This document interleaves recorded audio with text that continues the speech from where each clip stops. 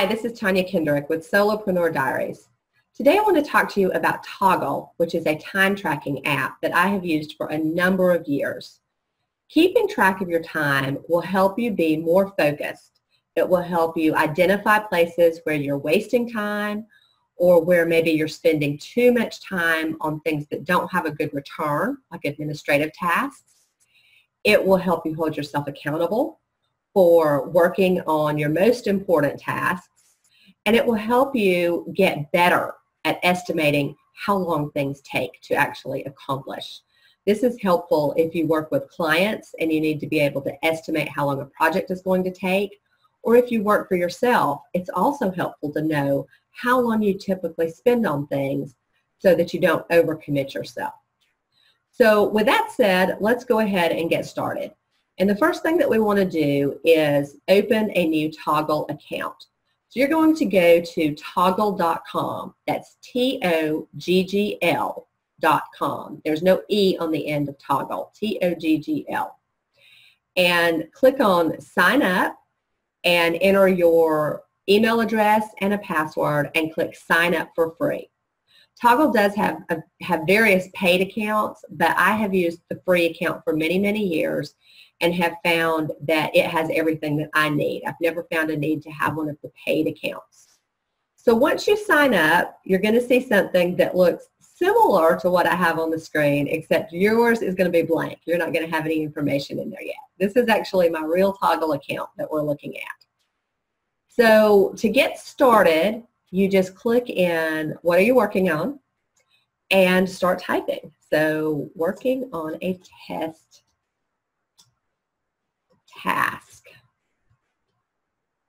And you can give it a project by clicking on the file folder.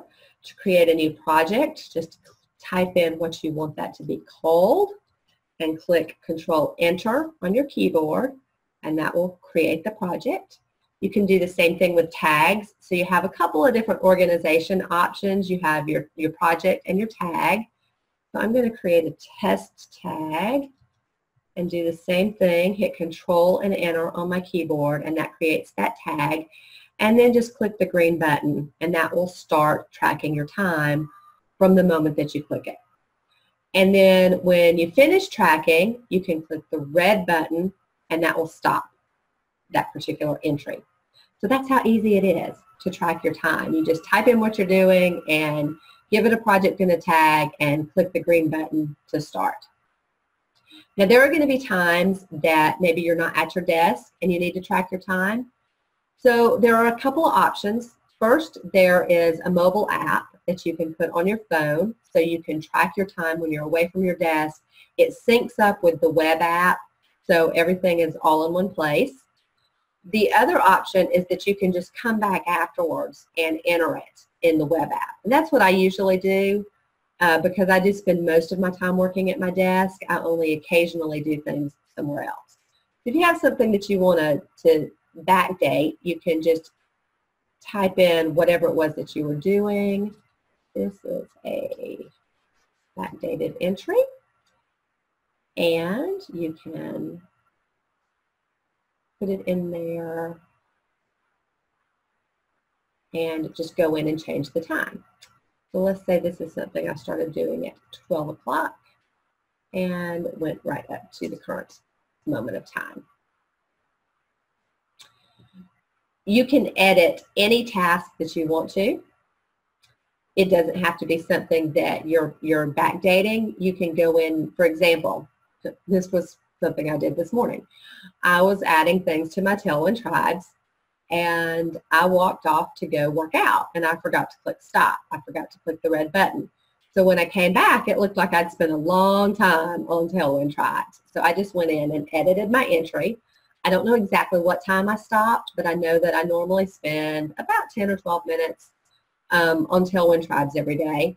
So I just put in 7:33 as my stop time. It doesn't have to be exact. We're not trying to be perfectionists here. We're just trying to get a good view of how we're spending our time. So don't worry if you don't have the exact time that you started and stopped something. And if you want to delete tasks, you can do that as well. If you put something in accidentally, like, this test task I've got in here, I'm obviously not going to leave that, so I would just click on the 3 dots and click delete, and that's going to make that go away. Okay, so we know how to end our task. Now let's look at some reports, because that's where you're going to really start to figure out how you're spending your time and figure out ways that you can improve. So in the left sidebar, click on Dashboard, and this is going to give you a nice overview of how you've spent your time. It defaults to the current week, and in this top graph, we see how much time you've tracked each day of the week. The bottom graph shows how much time you've spent on particular projects. It gives you a little pie chart, and it gives you this summary list over on the left-hand side. And then on the right-hand side, it shows you the individual tasks that you've worked on. So these are not projects, these are tasks, and they're in rank order from high to low, what you spent the most time on, all the way down to what you spent the least time on. You can change this view, the time frame. So by clicking on this week, I could change that to this month, or even this year, or last month, or I could put in a custom date range. So let's say I wanted to look at the last 30 days. I could click on May 22nd and let it go up to June 21st to see what it looks like for the last 30 days. So that's the dashboard. It's just a nice high-level overview of how you spend your time, but it doesn't have a lot of customization options. That's where reports come in. So click on reports in the left sidebar, and that's going to bring up the reports option. Now the summary report is very similar to what we just saw in the dashboard. I usually use the detailed reports because that's going to let you drill down into projects and tags and individual tasks. So for example, let's say I wanted to see how much time I've spent on Pinterest this week. I have a Pinterest tag, so I can click on tag, and in the find tag box, I can just start typing Pinterest until that shows up, click the checkbox, and that's going to pull up all of my Pinterest tasks that I have performed this week. And so I can see that I've spent a total of just over 2 hours, and I can decide if that is a good use of my time.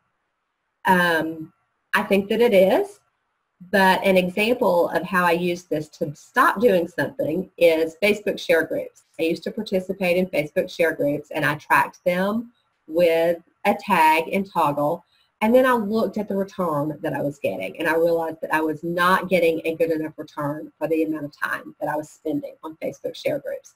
So I stopped doing those altogether. So that's how you can use your time tracking to make some decisions about how you're going to spend time in your business. So I have this filtered on a tag. To get rid of that filter, I just click on the X, and that goes away. Another thing that I like to look at is click on projects and click entries without projects. And so that's going to pull up everything that I've done this week that I don't have a project attached to. So some things I don't necessarily have a project associated with it. But some things like this Biz Boost workbook, I have several entries here. I do have a project for that, and so I just apparently forgot to enter the project. So I can bulk edit those entries from this screen. Just click on bulk edit and then select the individual entries that I want to edit. I can't get that one to select. We're not going to worry about that right now. I'm going to click Edit Selected, and in Select Project, I'm just going to start typing the name of that project.